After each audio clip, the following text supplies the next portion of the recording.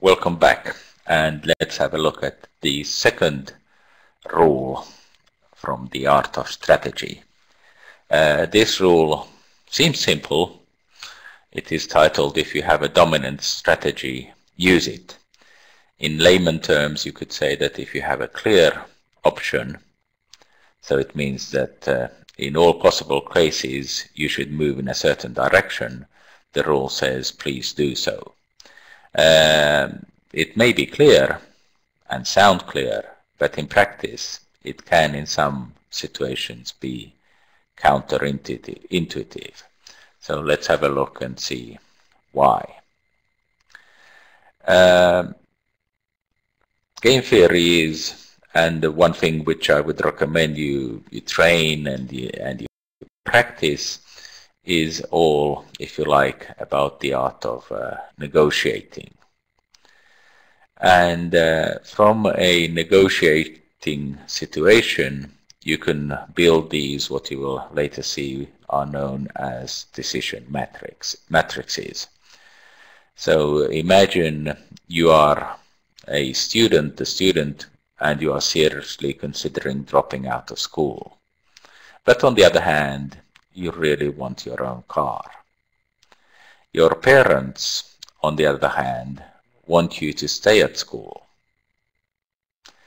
So the key process in negotiation is, which we'll see here, is that you both have two options, and at the same time these two options are somehow intertwined.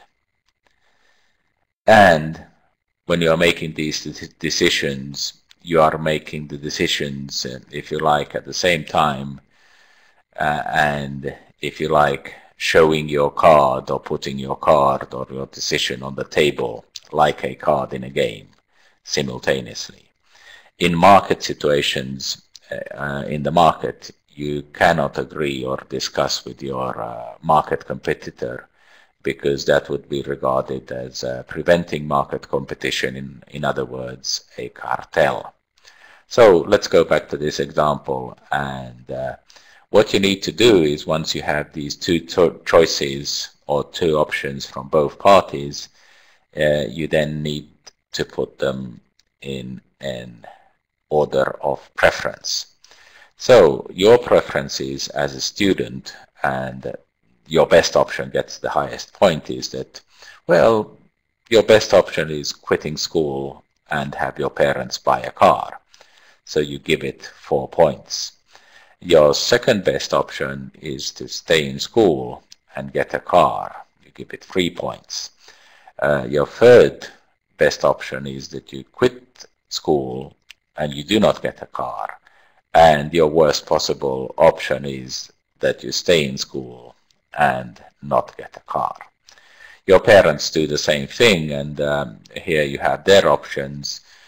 From their point of view, you stay in school and they don't buy you a car, 4 points. You stay in school and they buy you a car, 3 points.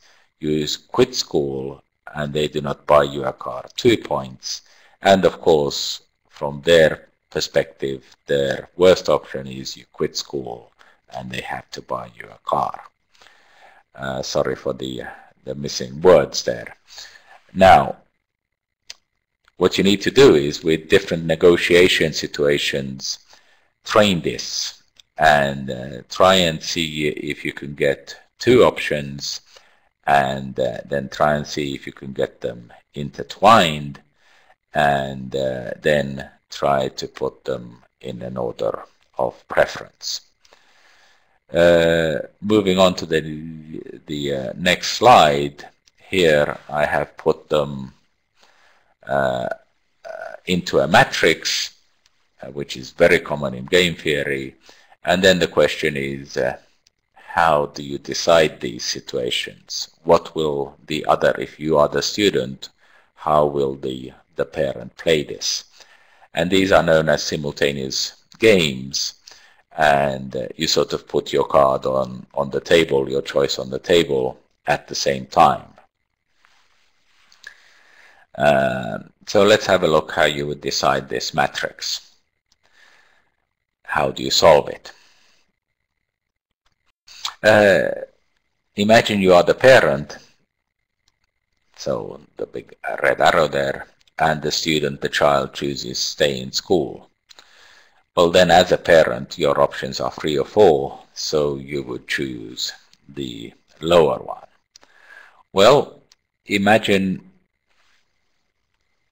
you are the parent, and the student would choose quit school. So then you have the options of 1 and 2, and here again, the lower one, do not buy the car, is your best option. So in both cases, whether the student is playing stay in school or quit school, your best option is not to buy a car. Now remember, the second rule of strategy is that if you have a clear option, in other words, a dominant strategy, please play it.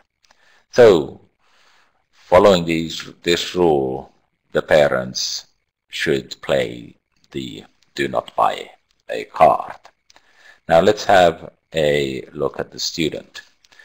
The student would ask the question, what if the parents decide to buy a car? What are my best options? Or what are my options? Well, the student's options are in red, and they are the 3 and the 4, and 4 is better. Now let's have a look at the lower one. If the parents decide to play the do not buy a car, the student's best options are the 1 and 2, or the 2 options are the 1 and 2, and the best option is the 2. So in both cases, the best option, or the better option for the student is to play quit school, and hence, following the second rule of strategy, if you have a dominant strategy, please play it, the student will be playing quit school. So what happens here is that the dominant strategy of the student is to quit school, and the dominant strategy of the parent is to not buy a car, and you end up in the bottom right hand corner. Now this is slightly counterintuitive, because the top left hand corner leaves both of the players better off. But if you are making a decision simultaneously without agreeing with the other party, you should follow your dominant strategy. Now, the art of negotiation is that you should agree, make an agreement that if you stay in school, I will buy a car, and sign that contract, and hence you would end up in the top left hand corner. So negotiating is about changing what you would do if the parties are just following their own best options. In a negotiation, you agree on doing something different to this, and at the same time perhaps getting a better option for both.